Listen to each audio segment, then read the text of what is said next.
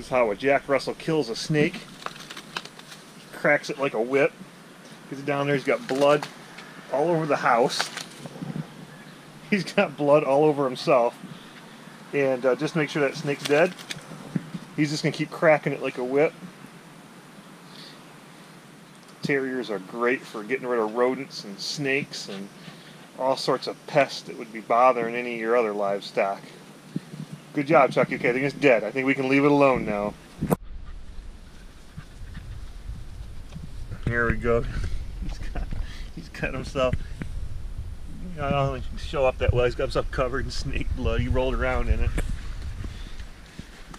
Here's the house. That was one juicy snake right there. And there is his proud kill. One more shake for us and I'm getting rid of it. Alright.